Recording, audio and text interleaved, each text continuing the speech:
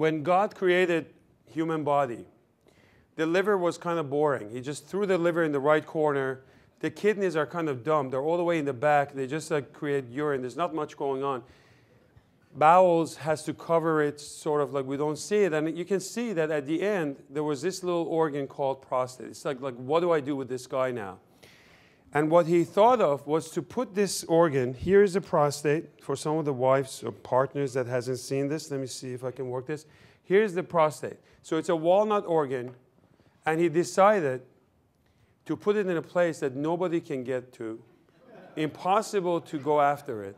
He puts it right over the rectum, way under this bone, so you have no space.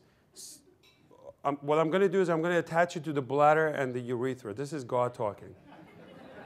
In case someone tries to go after this guy, he's going to surround it by these major vessels.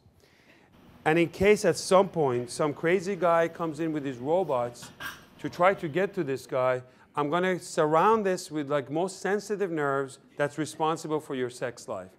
Good luck to you.